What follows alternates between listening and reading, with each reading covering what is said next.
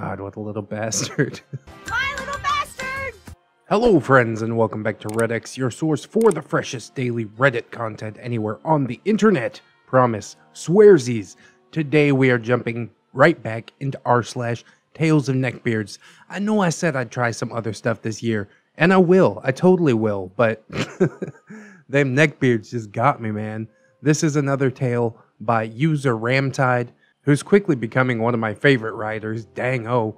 He's got like this tabletop bent to all of his stories, which seemed to work pretty well for the Madame Fatale story. Some people didn't seem to like it as much, where other people thought it was like the greatest thing ever. I happen to like it pretty well, and it's my channel, so that's what we're gonna do. I won't blame you if you run away in abject terror. At least this one wasn't posted in r/GameTales. It actually is from r/TalesofNeckbeards, so I didn't have to ruse anybody this time, which I appreciate. Anyways, with all that out of the way, let's go ahead and jump into this story. NAMI-KUN and the Barmaid. I recently had one of my stories read on ReddX, and it got me all inspired to commit some more to text. Oh, bless you. Hell yeah, guys. I'm glad you enjoyed it. Yes, indeedy, and thank you for sharing these stories for us all to enjoy. True to my heavy burden of Eternal GM, I present to you another tale from the tabletop. I really like that. Clever. This one I shall lovingly subtitle, A Wench in the Gears. So is it a leg beard or a neck beard? I guess we'll see. This one was from way back when I first started to haunt my town's local game shop. I just moved to town and was looking to make some friends and get a tabletop group going. 4th edition had just came out, and despite my misgivings about D&D as a system and staple, which I could expound upon at great length, I knew that it was basically a staple for a reason. If I put out the word that I wanted to run a campaign and was friendly with the local nerds, I could definitely get a game going. I made my rounds about the store, chatting it up with everybody. I started to round up players and collect some phone numbers. I don't like my campaigns to fail to meet or exceed a certain threshold of players. 5 is the absolute maximum that I will suffer. 3 or less seems to me barely worth playing. Well, I'd found 2 so far when I made my way around the tables where some guys were playing Magic. I watched the games and struck up a conversation with the players when they finished their match. Hi, my name's OP. I'm new in town and I want to get a campaign going. Would you be interested? I've got 2 people so far, and ideally I'd like 2 more. I do tend to agree that 4 is like the perfect number, basically. Most people would agree with that, I think. One of the guys at this particular Magic game had some telltale warning signs about him. The first being that he absolutely decimated his opponent and was entirely smug about it. Surely, however, these signs weren't omens, I mistakenly thought. A dark hat of a very specific variety adorned his long, slick-looking hair, contrasting sharply with a brightly colored t-shirt covered in Japanese kanji. It's okay, we're all nerds here, and I enjoy anime myself. There's a lot of low-hanging fruit among the local game store crowd, so to speak. How bad could this guy actually be? Didn't matter. I just wanted to play, so I asked him if he'd like to join the group. Sure, OP, he says. I'll join your game. I've even got a friend who I could most likely rope into the game too. He's been playing D&D forever. He's really good, and he'll probably even let us run the game at his house. Sweet. Guess we got ourselves a game. I rounded up the 3 guys I had found and got to talking about a scheduled day to meet up. After sorting our work schedules, we all agreed that midday Sunday would be the day. I asked my final recruit about his friend, and he said that he'd be free. He lives with his mom and doesn't really go anywhere. I collected the phone number of this mystery friend, and then had his friend call him, putting him on speaker. When the line picked up, we were greeted with a gruff-sounding, "Hello?" followed by heavy breathing on the line. I explained who I was and how I got his phone number, while my words seemingly disappeared into that endless, respirating abyss. After a while, he said, "Sure, come over. I'll be here." Session 0 was a go. I usually don't hold Session 0 games, and I haven't in a long time since I found my core group of players, but I figured it would be for the betterment of this new and random group if they could all interface with each other while they went through character creation. It would let them get familiarized with the setting in which the game was going to take place, and the type of game that I like to run. They were effectively randos to each other as far as I knew, so it seemed like a good way for everyone to get to know each other too. Dutifully, I prepared my campaign notes and first encounters for our game. When Sunday came, I took that trip to our mysterious patron's house. It seems the others had already arrived, as there was a line of cars on the street. I knocked on the door and was greeted by a little old woman, maybe in her 50s, smiling warmly. This must be his mom. I introduced myself, and she told me that her son had mentioned that he was expecting visitors. She let me in and told me that his room was downstairs. The ground floor of the house was cluttered but well-lived, and seemed cozy enough, and his mother was just so damn nice. She asked me if I wanted something to drink as she led me through the house, and I politely declined, but she insisted, and I acquiesced. She gave me an ice-cold Mountain Dew, because of course. She led me to the basement door, upon which was hung a "Keep Out" sign. I opened the door and was greeted with the musky, damp darkness of the basement stairwell. How appropriate. An IRL dungeon for a game of Dungeons and Dragons. I descended into the stairwell and found myself in the belly of the beast. Beneath a bare bulb on a chain was a large table, ringed with chairs. In the corner sat a trash can, overflowing with empty soda bottles and cans, and a towering stack of pizza boxes were beside it that had fallen over. There was another table, covered in Warhammer terrain, and shelves lined the walls, laden with comics, action figures, and other games. In one corner, a body pillow was propped up. A lustful anime girl with a tail and dog ears kept a silent and sultry vigil over this forbidden domain. It took a minute to soak it all in, before I pulled out a chair at the edge of the table and took a seat, pulling out my binders and dice. All the familiar faces were there. Across from me sat the fabled guardian of this realm. He was a massive, lumbering creature, with black pinpoint eyes hidden behind thickly rimmed glasses. Already balding despite being somewhere in his 20s, he fumbled mindlessly with his asthma inhaler, drawing in deep, uneven, and throaty breaths. His gray sweatpants and My Little Pony t-shirt hung over him like a tent about a flabby circus, stained with Cheeto dust, grease, and God only knows what else. The odor that pervaded the room, I soon realized, was not from the room itself, but the stink of this beast that had long since permeated its lair. It was mildly offensive, deep, musky, and rich with subtle hints of onions, curdling dairy, and general decay.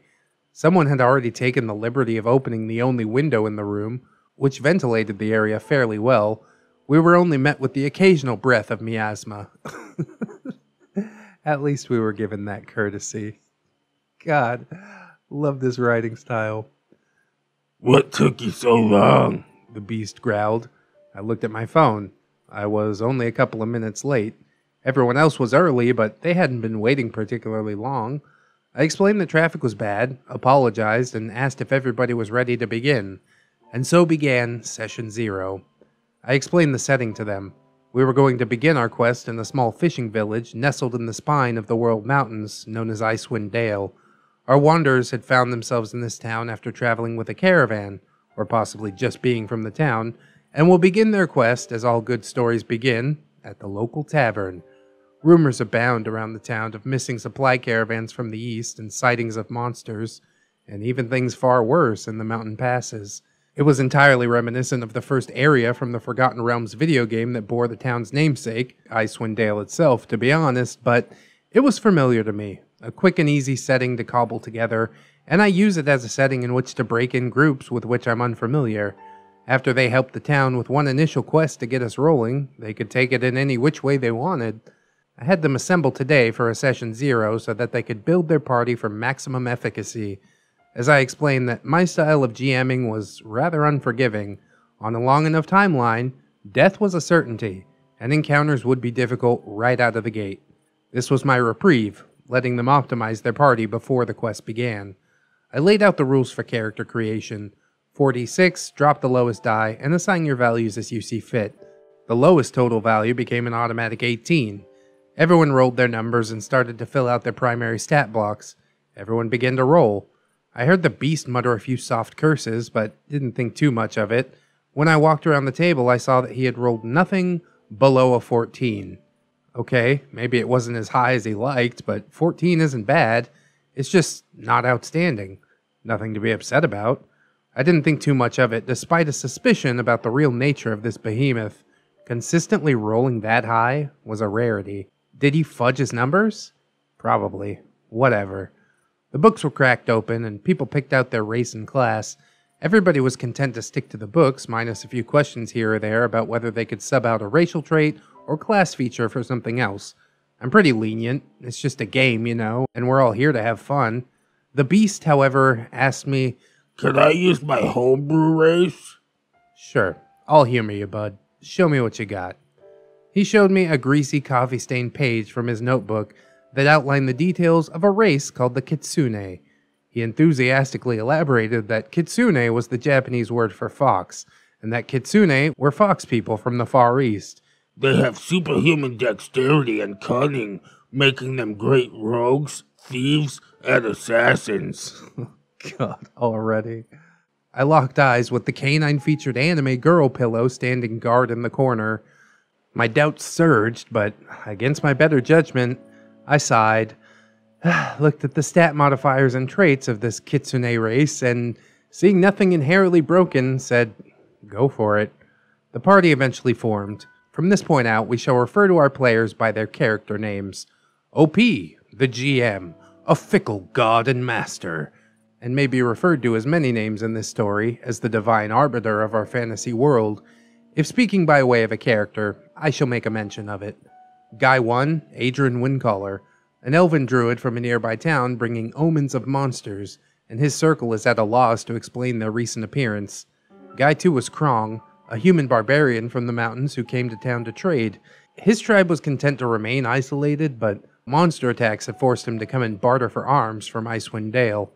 Fedora Weeb, SAMAEUS, a tiefling warlock beholden to an ancient and primordial evil in exchange for forbidden knowledge. He may know more about the troubles of this realm than he lets on. The beast, NAMI-KUN, a Kitsune rogue, came in as a guard protecting a caravan from a distant land. By the way, she's also a 14-year-old girl. I died a little inside. If a system uses XP, I usually reward XP for a good backstory from my players that ties their character into the setting. I find that it helps to get people invested in the game and their characters, and everyone likes a little bonus. Adrian, Krong, and SAMAEUS enjoyed a healthy starting bonus of 100 XP, my standard reward. NAMI-KUN, however, was offended that I didn't think his backstory was particularly outstanding or relevant to the setting, and didn't give him an XP reward on par with the other players. NAMI-KUN went on to explain his argument in full. "A teenage Japanese fox girl totally belongs in a caravan's guard. She's entirely unassuming. Nobody would ever expect her to be as deadly as she is. So when raiders would try to raid the caravan, they would overlook her, and then she would sneak around and stab them all in the back because they're more focused on the guys in full plate. The caravan guard obviously recognized the advantages of having her along for the trip and decided to sign her on with a healthy contract." I'm the GM. My word is God's word. I weighed the merits of this story. While feasible, it was entirely outlandish, even for a game of make-believe, and I told him that. Still, I did end up giving a reward of 50 XP. It was met with incredulity. NAMI-KUN laid it on thick, saying, "Whatever, dude. Even though you can't recognize how good my backstory is, it's okay. I'm sure you're a great GM." "Fine, have 100 XP, I said. NAMI-KUN replied, "No, that's okay. You clearly think my story isn't worth it, so I'll take 50. Jesus Christ. All right, glad that's sorted then. Everybody finished up their character sheets, and we agreed to meet next Sunday to continue the game. On my way out, NAMI-KUN waddled up to me and said, "Hey, I'm sorry if I was rude. I'm excited to play this game. It sounds like you did your work, and I'm excited for my character, that's all. I was hoping you would be too." I genuinely did appreciate that. The way that he spoke was heartfelt. Maybe Underneath this lumbering leviathan, there was a diamond in all that rough. I told NAMI-KUN, hey, it's alright. I wasn't trying to single you out or give you a hard time or anything like that. I told him being invested in the game comes with perks and rewards, and that's why I have people do backstories. It's to get them invested. NAMI-KUN got the message. Or so it seemed. I spent the following week preparing my notes in earnest. I'm always excited to run a game, as it's fun playing God. I wrote a quick brief of everybody in the town, what they did there, who knew who and why, and just what this town had for our players to do, should they choose to accept it. That's always the unspoken thing about GMing, that big if. There's no guarantee your players will ever take the bait that you dangle in front of them. They could very easily say, screw this, we're going down to Waterdeep for blackjack and hookers. And me, well, I'd oblige them, within reasonable limits of course. It's a common occurrence for half of my elaborately prepared notes to meet the trash heap. Next week came around, and I returned to the house of NAMI-KUN. NAMI-KUN was excited to begin our game. He showed me a revised backstory, which, while relatively samey, included new details, such as the owner of the caravan being NAMI-KUN's father, and that her family had always been nomadic, such that it wasn't strange for them to be wandering through the icy wastelands of the north. They were just on the move all the time. However, NAMI-KUN's father had been to Icewind Dale before and was fond of the town, and so we wanted to make a visit for the upcoming festival. Here we go! Let's party! I decided to be nice. I told him that I did appreciate the effort, and I told him to take the full 100 XP that everyone else did. After everyone had filed in, the game officially began. In my best narrative voice, I recounted once more the story. Icewind Dale was a small fishing village nestled within the spine of the World Mountains. Rumors have abounded of late that monsters and perhaps even fouler things have infested the mountain passes, sacking caravans and starving the small village of supplies. You've all arrived in this town for a multitude of reasons, and you now find yourselves taking refuge from a brewing winter storm in a tavern known as the Hearth and Helm. As you stand warming yourselves beside the fire, you hear the creaking hinges of the door move, and a figure steps in out of the snow, sealing the portal behind him. A man clad in plate armor shakes off the cold and advances towards your party. New faces in town, eh? Well met, strangers. My name's Hrothgar, captain of the town guard. Tell me, what brings you to our humble village? NAMI-KUN immediately pipes up. I came here with my dad for the upcoming festival. I'm gonna get a drink now. She wanders away from the rest of the party, who are still standing by with the now confused guard captain. Without missing a beat, NAMI-KUN asks me who's serving drinks at the bar. There's a wench there, slinging mugs of ale to different patrons, and she's quite busy at the... NAMI-KUN interrupts again. How old is she? Is she cute? GM, 30, and sure, yes, but she's busy. You gotta wait. NAMI-KUN dejectedly shuffles back to the party. Adrian, the druid. There have been monsters roaming the hills, and my circle can't explain from whence they came. I can't speak for the others, but I've come here to warn you. GMS Hrothgar. I were aware. We've been receiving reports from our scouts of goblins moving in from the mountains. All we are certain of is that they're a threat to the caravans that sustain this town. I can't spare the guard to go and cleanse their nests, as it would leave us vulnerable. Perhaps we might be able to enlist your help to dispatch of these troublesome pests. Krong. I thought you'd never ask.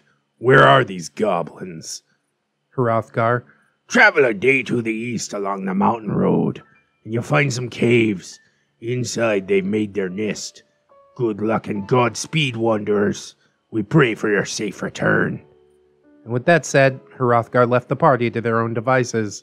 NAMI-KUN was bent on getting a drink from the bar before anything consequential happened, however. NAMI-KUN. Welcome to the bar.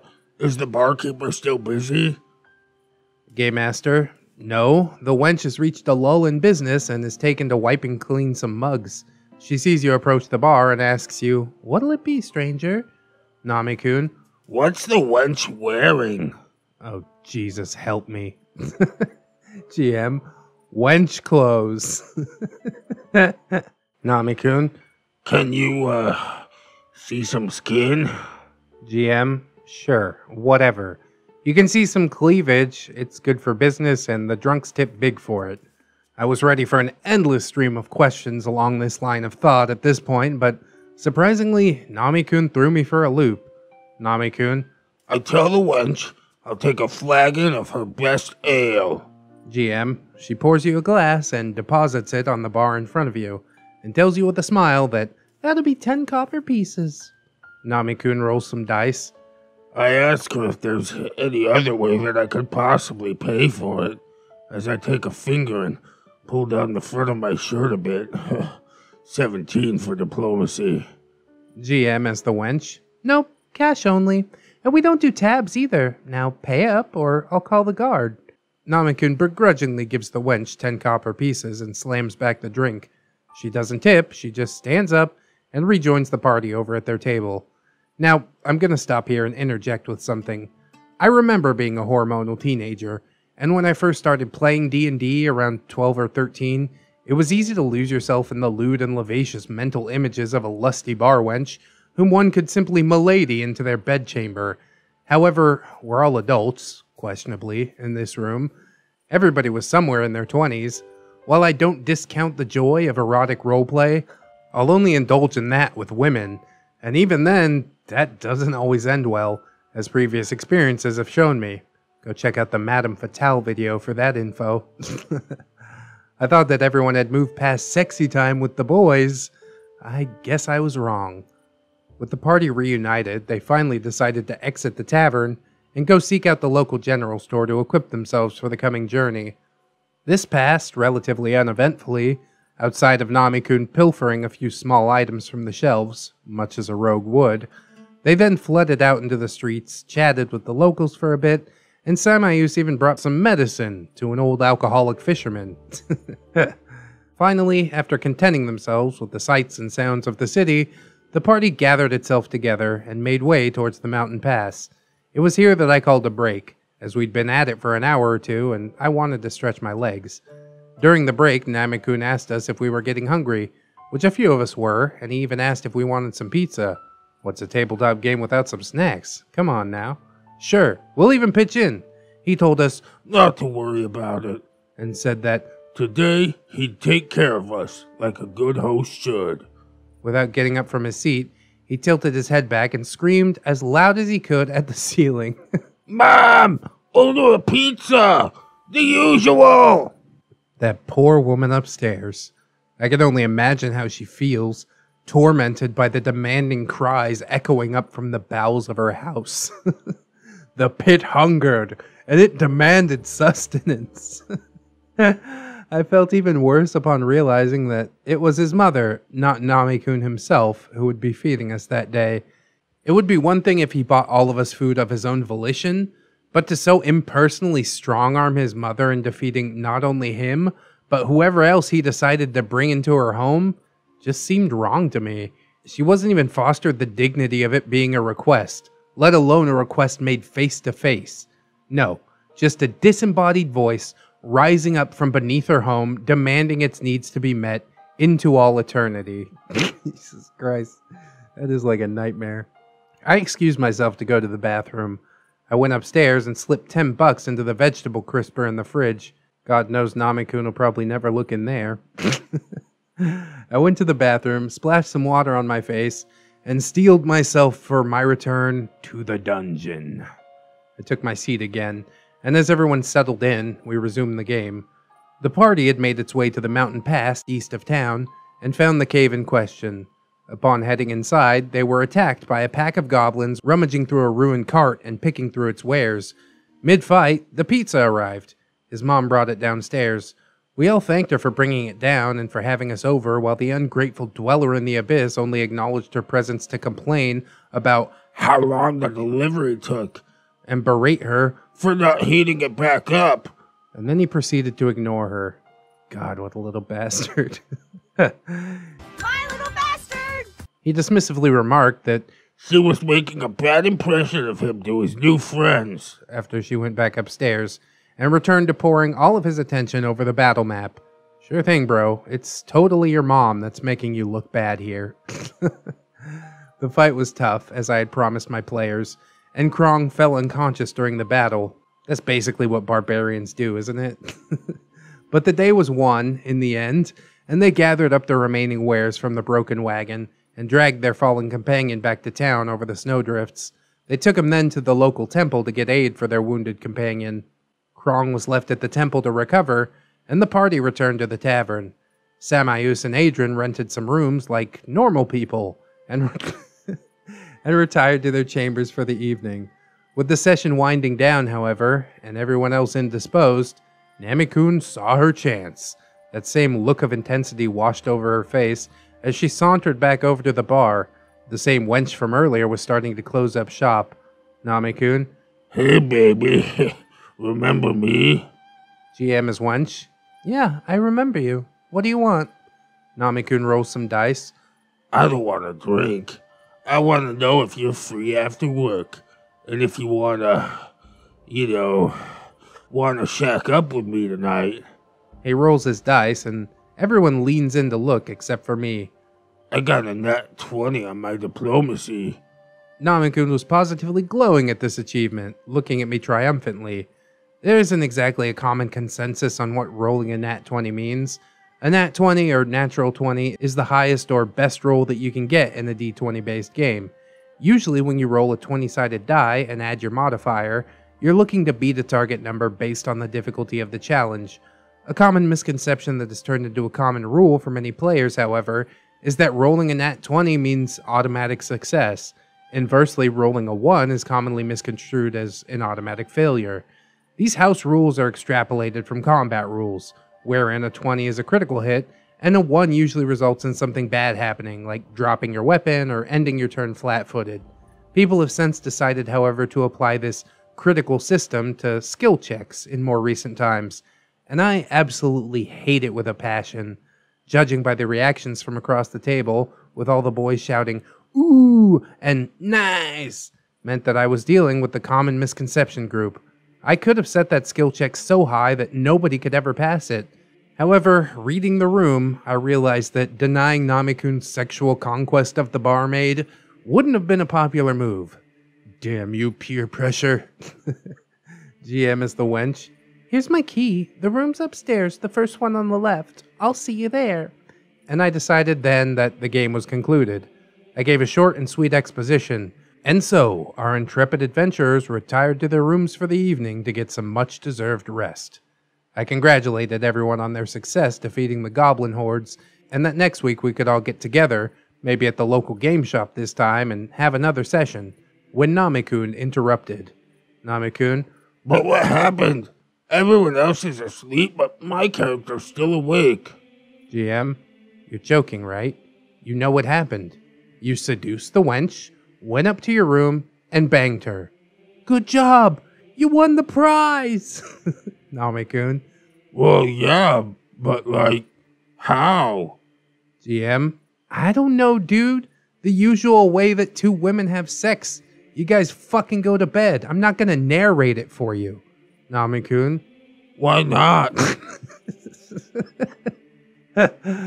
I'm getting rather aggravated at this point. I tell him once again that I'm not gonna do it. Period. And that is the end of it. NAMI-KUN. You're the worst GM I ever had. First, you trashed my character's backstory because it's not good enough for you, and now you won't even roleplay with my character. After all that big talk about how you want people to engage with the story, I go to engage with it, and you won't even talk about it. Every other GM would roleplay it out with me. Why won't you? You don't want to talk about two girls having sex? You're not gay, are you? Maybe I want to roll on it and see how good I please milady. He's breathing pretty heavily at this point, and I'm getting pretty mad at this point. I tell him, I don't give a damn what you want. You're gross. You don't know how to interact with people or respect their boundaries, and you're rude to your mom. You need to sort your shit out. He got visibly upset and stood up from the table. I'll never forget that image. A greasy, fat little man, bright red in the face, spitting pure venom at me and demanding that I leave his house. My anger at the situation paled in comparison, however, to the abject horror that I felt noticing his stubby little erection, crowned by a single wet spot of fabric. Oh my god, dude. No fucking way. You're right, NAMI-KUN. I need to get out of your house. Have a nice life. TLTR. God. What a fucking ending, dude.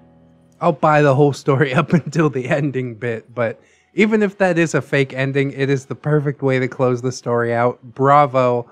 Oh my god, it's so hilarious. I really like the way that you described how he interacted with his mom. It's just like the pit needs sustenance or whatever you said. It's too good, bro. Eventually, I'm going to compile all of these RAMTIDE stories into one video. You have officially been bookmarked, my friend, and I will be looking forward to so much more from you. Oh, these tabletop stories, man. It fits right in with the neckbeard culture thing. I understand there are some people who don't want to wait for the payoff, but it seems to me that the payoff in these stories is damn good. We'll try out some more game tales and RPG horror stories and stuff like that. See if it meshes with the channel. There's also a lot of other subreddits that I have my eye on. Creepy asterisks, fat logic, creepy PMs, not like other girls, incel tears, bad women's anatomy. I've been shopping around YouTube quite a bit, looking for some more stuff to cover. And this trip into tabletop gaming has kind of expanded my horizons, you know what I mean? Started out that I was just searching for the word legbeard on Reddit since the sub moves so slow. Found RAMTIDE and Game Tales. Okay, we'll share that. And now it's just grown and it's blossoming into something beautiful.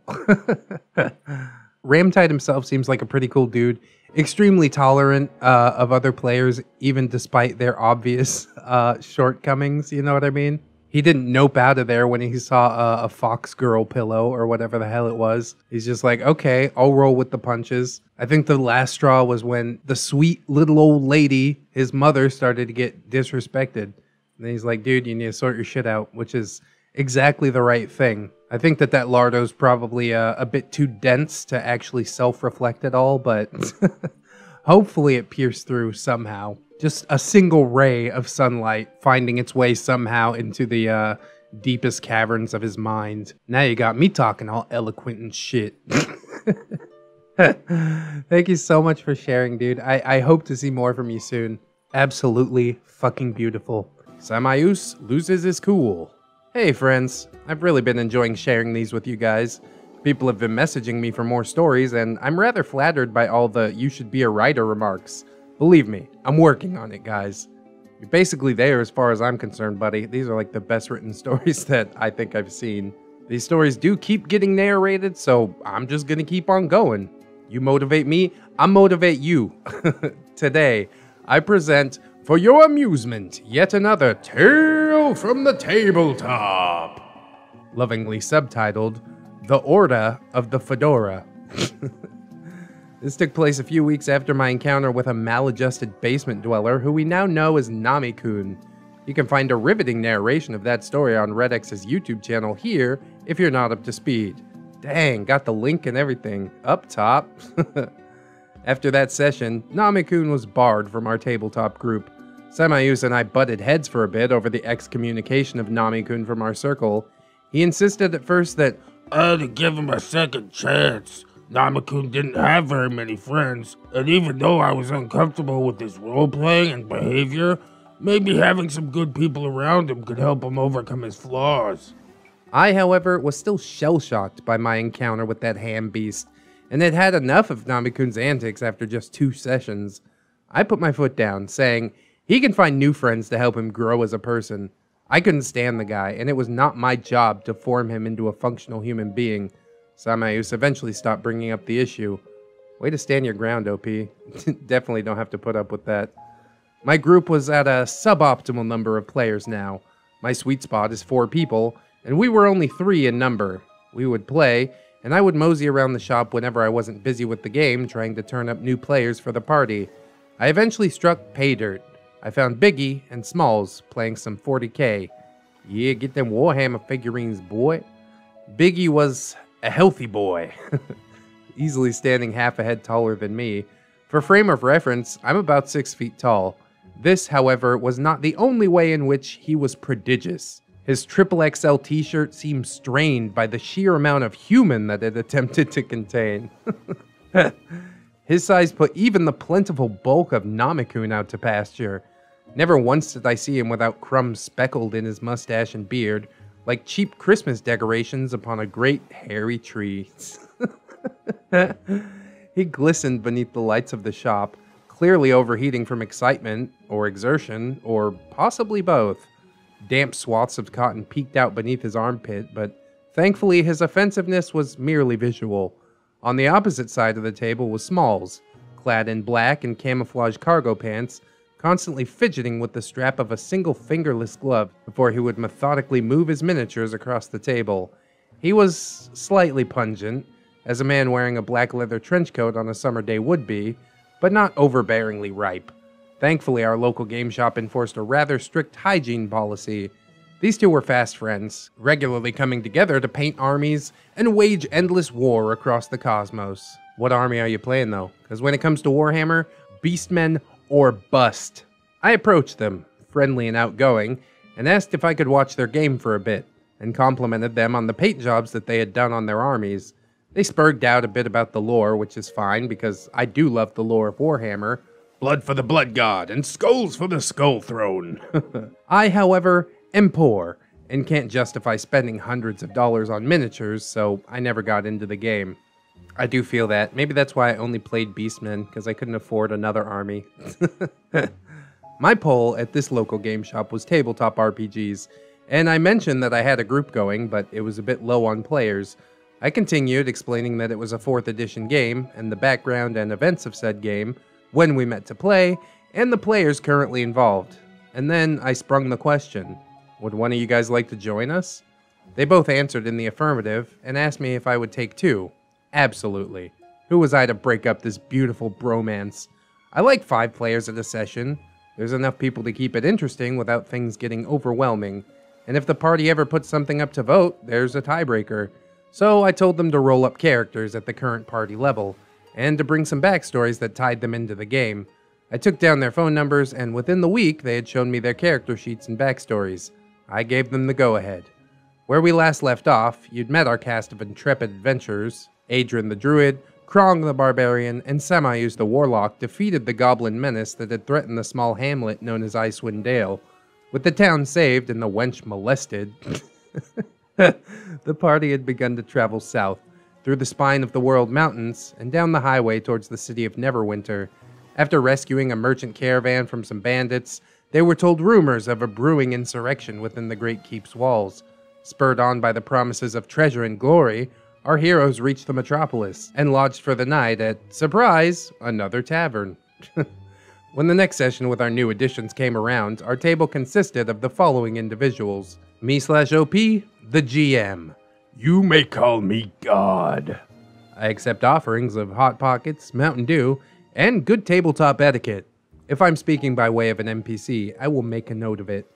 Guy 1, quickly becoming an IRL friend, his character was Adrian Windcaller, an elven druid from the mountains surrounding Icewind Dale. He had helped to save the town from a goblin horde, ensuring the safety of supply caravans to the region.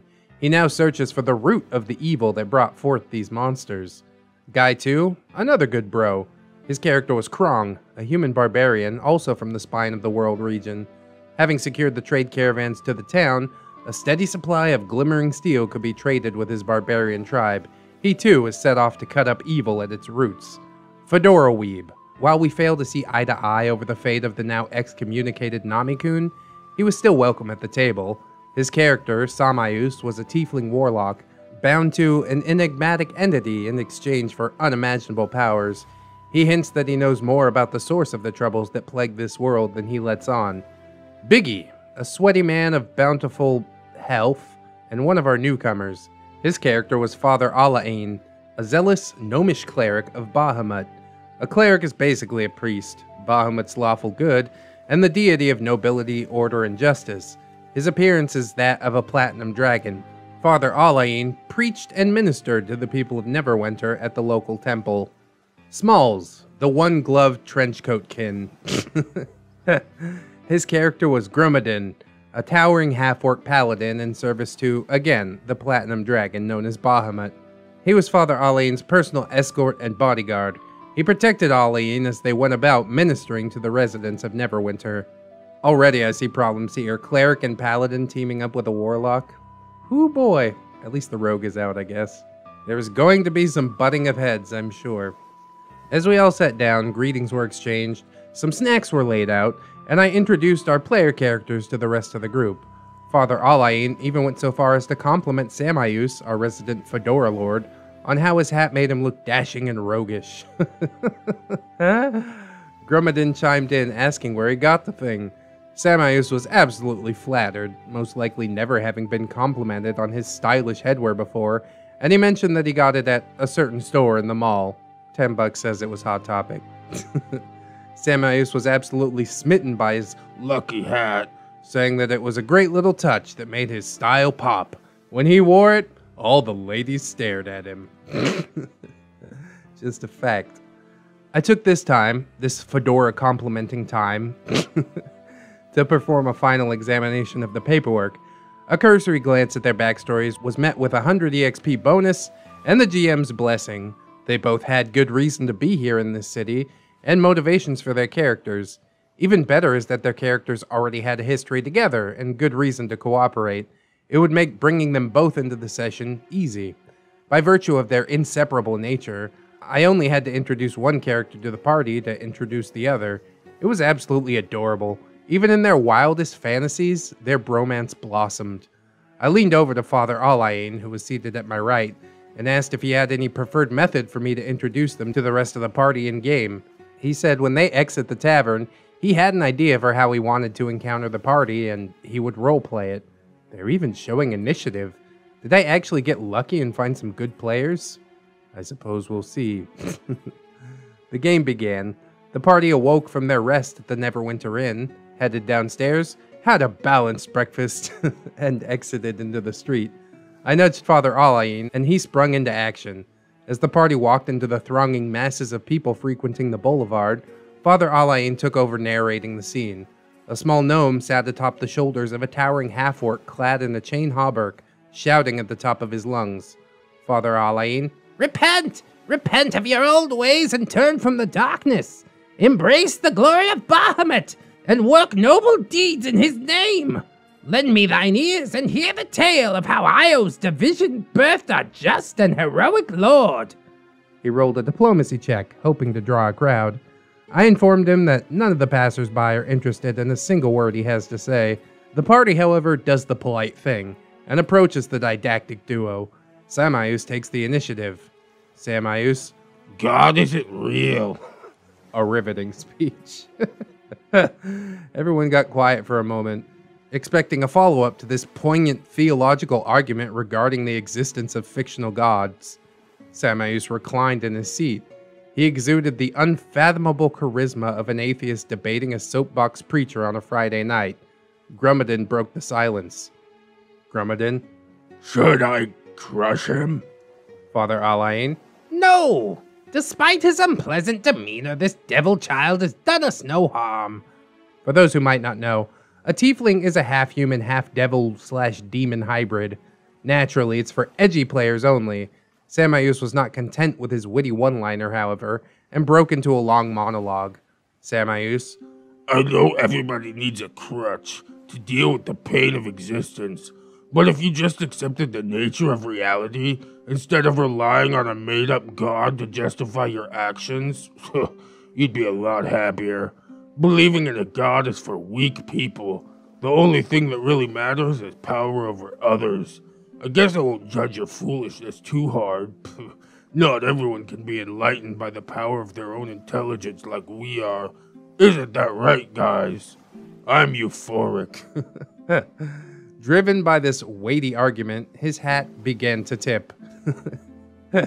This is about the typical reaction that I'd expect from a half-demon warlock edgelord hearing gospel for the first time. I knew after reading the backstories of Alain and Grummedin that there would be some friction between the party. What I didn't expect was to hear Adrian add to the conversation, but he was a bit of a lore junkie and couldn't resist the opportunity.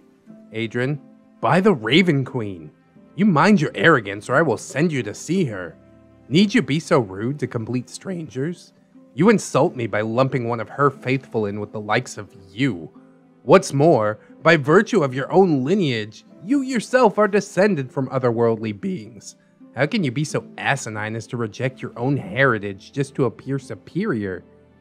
SAMAEUS. Yeah, well, unlike your god, at least my dad's real. Like I said, religion is for stupid people, right, Krong? Krong had a negative intelligence modifier. Krong. Yeah, Krong will smash your stupid religion. You guys are dumb. The party was transfixed on this theological discussion. It permeated the rest of the session as a sub-theme while they went on about their business in Neverwinter, investigating the rumors of a brewing insurrection. As the party meandered through the city streets, a thief stole Elaine's holy symbol, and the party pursued them. Running through the streets, SAMAEUS kept pace alongside Grumadin and Elaine. SAMAEUS. Where's your god now? If God existed, why do you let you get robbed, huh? Why don't you just have your god get you a new one? Maybe if you pray hard enough, the thief will give it back. Bahamut, come down from the clouds and smite this knave. He giggled euphorically with each joke. At least someone was entertained. The thief then dropped down into a manhole in the streets and into the sewer. The party followed them in. Suddenly, in an underground den filled with beggars and cutpurses, Elaine's assailant stepped out from the billowing smoke and thronging mass of people. Addressing the party, GM is Reinhardt. I apologize for the rude introduction, but you look like the type of people who can get things done. You must understand, there isn't much time. I had to bring you here, and fast. Follow me, and I'll take you to my lord. Reinhardt returned the stolen property to the gnomish cleric, apologizing profusely. Krong. I guess God heard his prayer, huh? How profound. They were led to an antechamber, occupied by a young man wearing tattered and filthy clothing, sitting atop a wooden chair at a set table, writing in a book. Reinhardt held the door, and after the party filed in, sealed it behind them, and bowed to the young man before introducing the new arrivals. The man stood up and looked them over. GM as the king in rags. Greetings, friends. I shall spare you the pleasantries of a formal introduction, for many here simply call me the king in rags. I was once rightful heir to the throne of Neverwinter, but my brother has usurped my authority, and he's cast me out from the keep.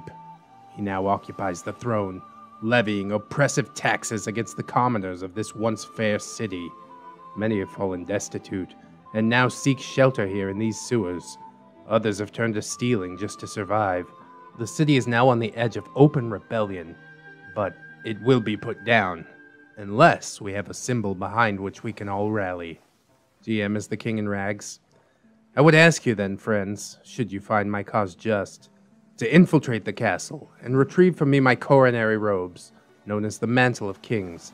The peasantry know that he who wears these robes has been ordained by the gods themselves to rule over our fair city, and it would serve to rally them beneath my banner, that we might reclaim our destinies. What say you? Krong blurted out. God isn't real. Are you gonna pay us? Quest accepted.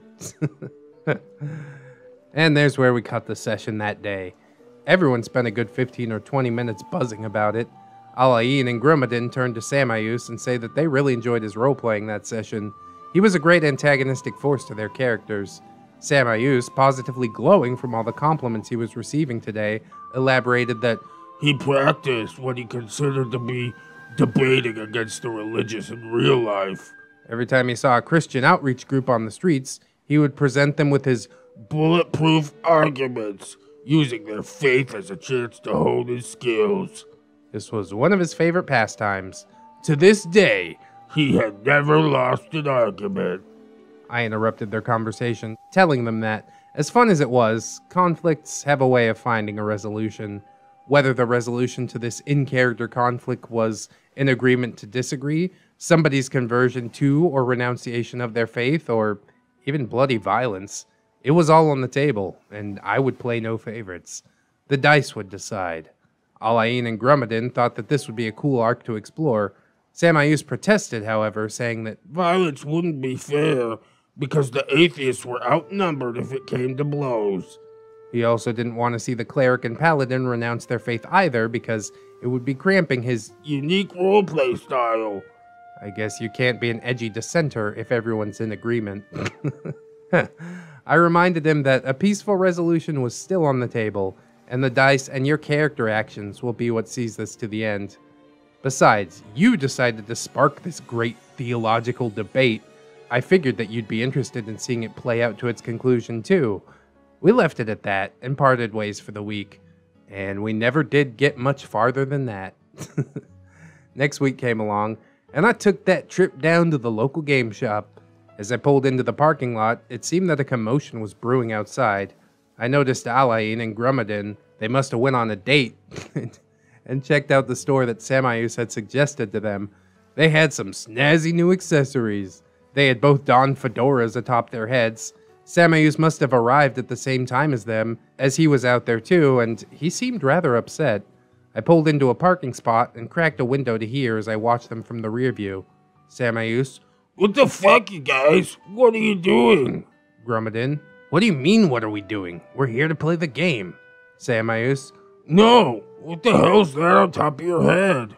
Grummedin: A fedora. We liked your hat and we wanted a couple. SAMAEUS: You're cramping my style, dude. If everybody wears a fedora, it's not cool anymore. Can't believe I have to explain this to you guys. I hate it when people creep on my style. Alain: It's just a hat, dude. It's not that big of a deal. SAMAEUS: Not that big of a deal. You're ripping me off. That's not cool. You need to go back and return them, and then apologize to me. Grummedin: What? No, that's silly. SAMAEUS: Really? Alain: We're not doing anything to you, SAMAEUS. We just wanted some hats. SAMAEUS: Well, if you won't listen to reason, then maybe you'll listen to force. SAMAEUS struck a pose, reminiscent of the horse stance from Kung Fu. Feet shoulder width, arms at each side, balled up fists turned upwards towards the sky. He then lets out an intimidating roar, a screeching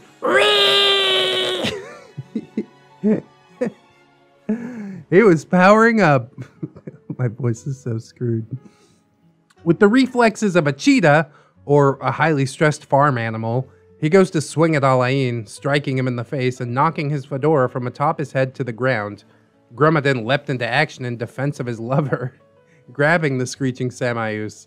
They struggled awkwardly for a bit, while Alain picked up his hat and cried at them to stop it. People were filing out of the local game shop to see what was going on outside, as Grummedin and Alain grappled like the autistic doppelgangers of WWF superstars. Even some of the neighbors had come out of their businesses and homes to watch the handicapped children play. Eventually, a police cruiser pulled into the parking lot and whooped his siren. Whoop whoop! The boys broke it up. The cop took out his notepad and wrote some information down, and then, looking both entirely bemused and exasperated, got back into his squad car and drove off. The owner of the local game shop had come out, and he told that troublesome trio that they had to go. They weren't welcome in the store that day, and they all got into their cars and drove off. I sent a text to Adrian and Krong telling them that the game was canceled. Next week we could all try again. When that week finally came around, going into the shop, I noticed a new inclusion on the shop's front door. They had hung a sign that read, "No hats." Well, the Team Fortress 2 players are gonna hate that one. Does anybody still play Team Fortress 2?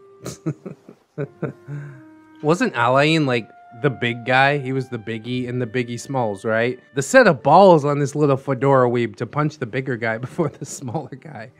Dang, oh.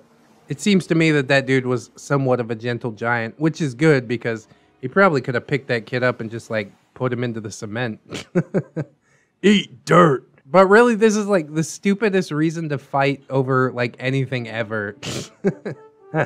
I literally could not come up with a dumber way to start a fight. Like, do you have a trademark on fedoras?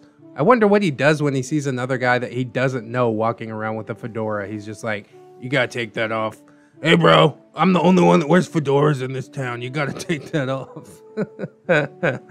It's a good way to get yourself punched in the mouth real quick. Oh, it does sound to me like there is another part to this, but after punching somebody like in a parking lot out of character, like in real life, how do you get them all to sit down at the table and play nicey nice again? It's not gonna happen. One character is going to start a fight in-game, try to kill the other characters. I'm almost positive that that's where this is headed, but I guess we'll have to wait and see. I definitely appreciate RAMTIDE putting these stories out here. It's just so shockingly entertaining. Like, I didn't realize how good these stories could be, because you basically have two separate narratives going at the same time. There's like what's happening in the tabletop game, and there's also what's happening with these people in real life. And while the tabletop game is mostly adventures of daring do, the real life actions are usually like the most spurgy things that you could possibly imagine. It's just such a dichotomy, and I love it. God, if I could read one of these every single day, I definitely would. So, you know, he's bookmarked. As soon as there's another one out, I'm gonna jump right on top of it. Thank you so much for posting these, RAMTIDE. I just can't thank you enough. I hope you guys will holler at RAMTIDE as well. Let him know that we need more. Showdown. The Warlock and I. Welcome to the final chapter of what has become the trilogy of my quest to build a functional RPG group. When I first arrived in the new town and explored the depraved depths of its local game shop. Where we last parted ways, SAMAEUS desperately tried to maintain a monopoly on the fedora-tipping atheist market, seeing it as a integral facet of his unique and charismatic personality. He even went so far as to throw blows in the local game shop parking lot, feeling betrayed after Father Alain and Grummedin had purchased some spiffy headwear for themselves. If you're not up to speed, then I humbly suggest you ought to watch some ReddX for his riveting narration of our story thus far. Ooh, I just love the plug. Thank you so much, RAMTIDE. Links and everything. Wow. You can find our previous episodes in sequential order at the following two links. Part 1 and Part 2. What will become of this renegade warlock? Will he repent for his sins and amend his ways? Or will he rain hellfire and damnation down upon the heads of his enemies? Stick around and find out, friends, in the thrilling conclusion of this Tale from the Tabletop! Lovingly subtitled, SAMAEUS the Salty. The dynamic duo notified me by text that week that they were prepared to forgive SAMAEUS. They explained that they just wanted to come together and play RPGs. The guy spurged out a bit, sure, but they didn't want to hold a grudge, and were willing to let bygones be bygones. I said, however, that I wanted nothing to do with SAMAEUS at that point. Still, they asked me if I would reach out to SAMAEUS and see if he would offer a sincere apology. They said that if he did, then I ought to let him rejoin the game before we convened again. Boys will be boys, and it's not like anyone actually got hurt. If he would accept those terms, it could all be water under the bridge. That's true, boys do fight sometimes, and then they're like, yeah, we're still bros. I gave it a couple of days. I wasn't in the mood to play diplomat, and the thought of SAMAEUS made me sicker than a spoiled tendy basket. He had authored my misery twice now, the first entrance being my introduction to his beast friend NAMI-KUN, and twice by way of his spurging out over fashion accessories and getting my game cancelled. I never did reach out to him. About midway through the week, he gave me a call. I let it ring for a little bit before I picked it up. OP? Yeah. SAMAEUS? Hey, man. OP? What? SAMAEUS? About last weekend, OP? Spit it out. SAMAEUS? You need to kick Grummedin and Alain out of the group. I hung up, put my phone on silent, and laughed like a bedlamite for the next few minutes while my phone rang off the hook. That's the right move. He had to be joking, right? The air raid sirens were sounding in the distance, and the world was turning red.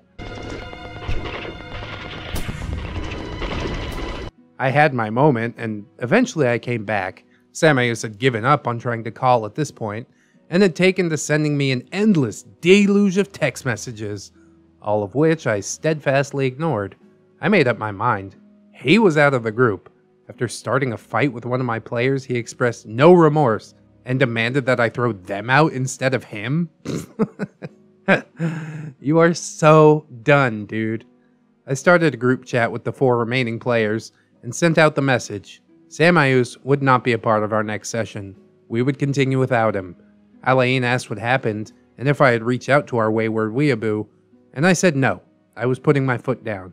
I asked everyone if maybe they wanted to reschedule for a different day or perhaps someone else could host, hoping that we could just avoid encountering our party's former warlock entirely.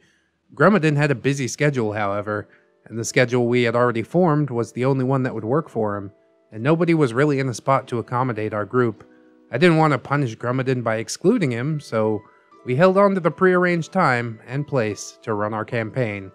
The week flew by, and the time at long last came to reconvene. I arrived rather early at the local game shop that day, chuckled to myself at the freshly printed "No hats" sign on the way in, headed to my favorite table, and grabbed a seat. I laid out my binders and dice, grabbed a sandwich out of the lunch I had brought on the way, and I started to play on my phone while I waited for the others. I felt a sinister presence approaching the table, and I looked up. SAMAEUS was walking slowly towards me. Had he been waiting for me? Today he was dressed differently. The neon anime shirts and fashionably tattered blue jeans that usually graced his frame were gone. He wore a leather jacket, and beneath it, all black, accented of course with specks of dandruff and oily smears. A couple of those punk rocker style spike bracelets adorned his lard-infused wrists. His hands were white, tightly gripping the lucky fedora that he could no longer wear inside the shop, while his greasy hair flowed dramatically in the breeze of central AC. The soft, padded step of sneakers had been replaced by the hard clunk of black leather platform boots against the tile floor as he advanced. What stood out to me the most, however, were his eyes. For this very special occasion, SAMAEUS spared no expense. Beneath his guy liner, he was wearing bright green cat pupil contacts. When we locked eyes, he grinned at me.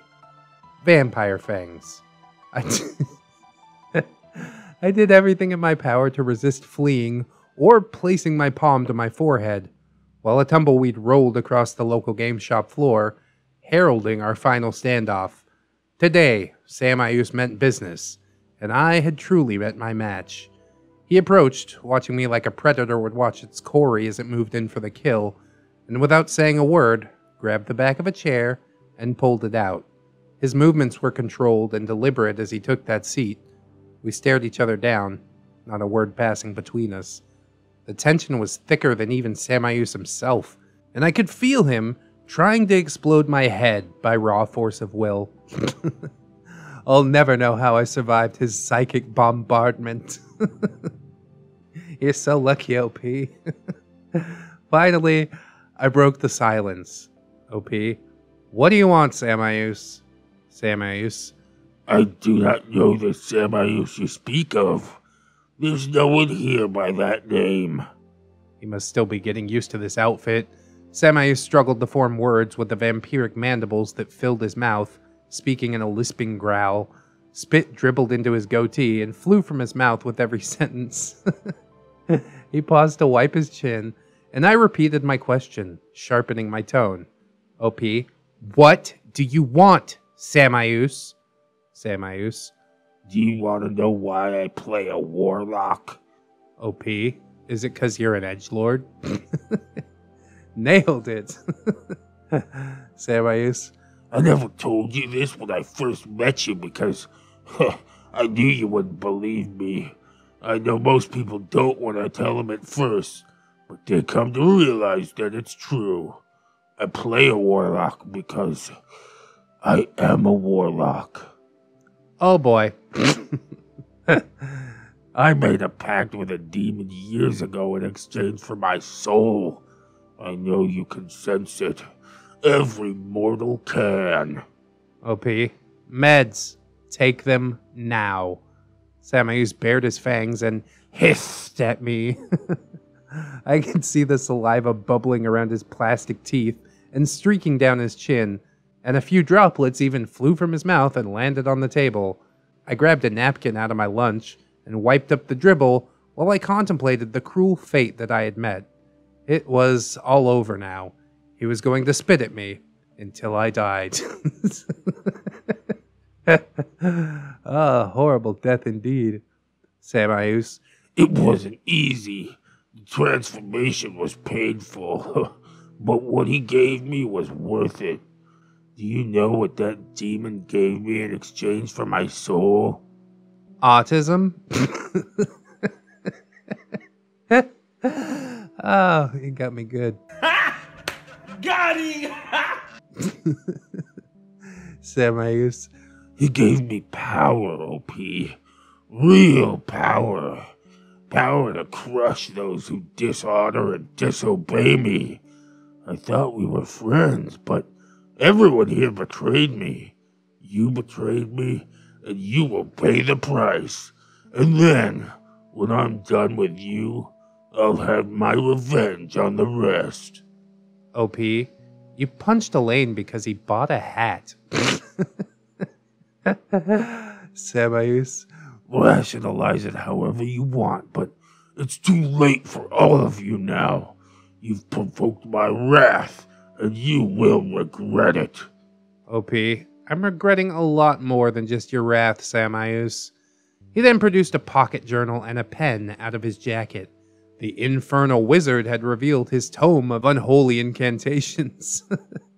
And he stood at the ready to read my doom from its pages. I had to act fast, lest my fate be sealed and I succumb to its wicked spell. Instinct compelled me, and my arm shot out from across the table and snatched the book from the mage's claws. I love it. OP, what's this? SAMAEUS shrieked like a banshee and tried to grab it back, but I held him at length with one hand while I opened it with the other. The shop owner yelled at us to knock it off or he'd kick us out, and SAMAEUS sunk into his chair, glaring in anger at the shop owner who had now returned to his business. Were you going to shoot a fireball at the owner too, SAMAEUS? It didn't take long, however, for him to return his attentions to me. SAMAEUS. Give it back! OP. Or what? He bared his teeth and hissed once more, matting his beard with drool. His breathing grew jagged and uneven. I could smell his unbrushed teeth from across the table as he hyperventilated through his dollar store costume. OP, you're already on thin ice here, dude, and I know you don't want to be kicked out for good. No, you can't have this back. I think I'm gonna keep this book for a while and read your fan fiction. Stripped of his source of power, his eyes grew wet. He tried to blink away the forming tears. The demon that had enslaved this poor soul seemed to be losing its hold. Between the moisture in his eyes and the motion of his blinking, his contact lens shifted out of place, and he shuffled off to the bathroom to realign his demonic possession in quiet shame. I took the time to leisurely thumb through his notebook. Between crude pentagrams, gibberish posing as incantations, and shadowy figures drawn in black ballpoint pen, it was fraught with whining journal entries chronicling his arguments with his parents, petty vendettas against his friends, and women's rejections. It was a mighty sorcerer's tome indeed. Oh, God. Eventually he returned to the table where I sat, his contact lens restored, but his confidence and guy liner forever shattered. SAMAEUS. Give it back, or I'll lay a curse on you. He lifted his hands and wiggled his fingertips at me. Is this real life, though? Oh, I was shaking in my combat boots from this threatening gesture. He was desperate to recover this book. Who knows what extent he would go to retrieve it? This tome might be the source of his powers. And with it, I held all the cards. It was better to not give it up and to see this fight through to the end. OP, do you know why I like being the game master, SAMAEUS? Because I'm God. God makes the rules. Now I've got your fucking diary, and I'll gladly read this out loud to the whole game shop. And don't you think for a moment that I won't. So listen closely because I'm going to lay down the rules, and I'm only going to do this once. I spelled out my terms for his unconditional surrender. I was going to keep his diary, permanently. If he ever approached anyone at this local game shop in a way that I didn't like, interrupted my game, or even so much as approached me again, I was going to spill all his satanic knowledge to the rest of the nerds in full, lurid detail. Every last bit, from his alleged demonic possession to him thinking his mom was a bitch for telling him to get a job. All the way back to when Stacy rejected him, despite him holding the door and tipping his hat. I slipped the book into my backpack, and I tucked my pack between my legs. With my turn set, I told him to get the hell out of my player's seat. He was dumbstruck. At length, he stood up and pushed in the chair as he bitterly lisped, "You'll regret this, Dungeon Master." And he moved to the far end of the shop. He picked a comic off of one of the shelves and sat down at an empty table to quietly read it by himself. One by one, my players filed in and took their seats at the table, paying no mind to the dejected form of SAMAEUS lurking in the fringes of the shop. We began our game from where we left off. Every so often, when somebody would laugh or cheer, I would catch SAMAEUS looking forlornly at the table where he was once welcome. SAMAEUS eventually did apologize to everyone for his behavior over the course of a couple months, albeit one at a time, but I still didn't let him back into the group. Our party went on to campaign for many months with minimal issues, and we all became fast friends. Under the threat of social shame, SAMAEUS kept his behavior in line. We never spoke much after that, content to exchange nods of acknowledgement to one another from afar. I approached him one day, his book in hand, and asked him if we were cool. He replied that we were, and I returned it to its rightful owner. The no hat sign, however, never came down.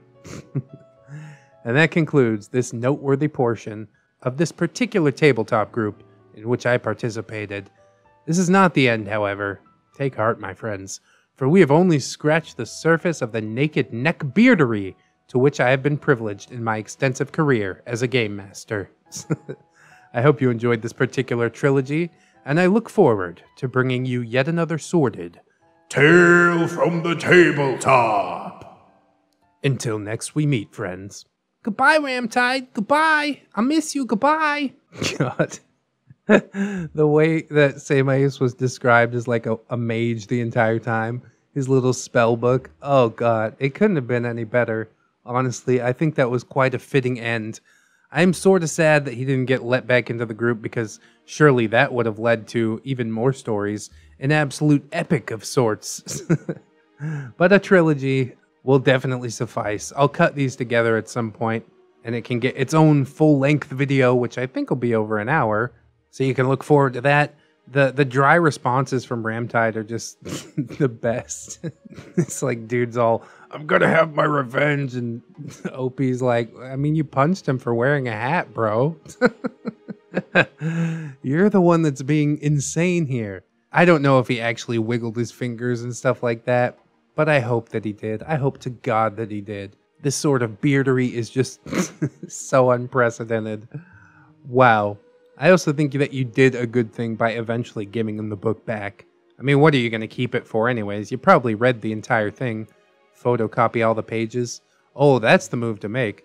Then you still have a copy of his spell book, should he decide that he changed his mind. Ah, big brain time. I'm definitely enjoying these stories. I'm going to go dig through RPG horror stories, I think. That'll be the next episode for tomorrow, and we'll see how it goes. Nice Guy seemed to have performed halfway decently. More decently than I thought, at least. So we'll see if we can continue mixing up the content. You know, beard story, random subreddit, beard story, random subreddit, back and forth, until we eventually go insane.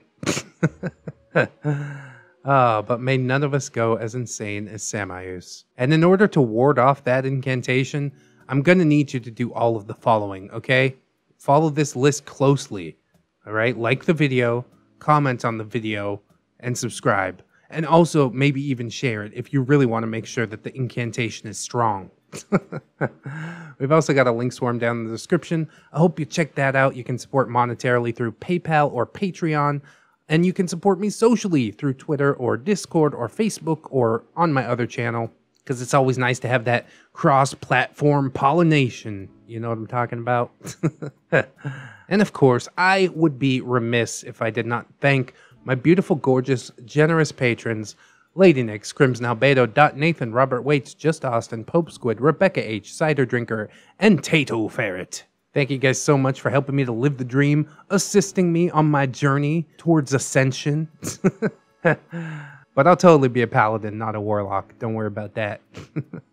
If anybody else wants to support monetarily, I mean, that is always massively appreciated. But if you can't right now, don't worry about it, bros. I just appreciate you hanging out with me today, and I definitely hope that you'll come back and join us again tomorrow. In order to do so, you will need to take care of yourself physically. Do not forget to wash your hands. Keep yourself clean. Have you been putting off that shower? Go take it right now. And also mentally, definitely take some time out and do something that you enjoy today. Something that makes your heart sing. Because you are loved, you are worthy, and you definitely, definitely deserve it.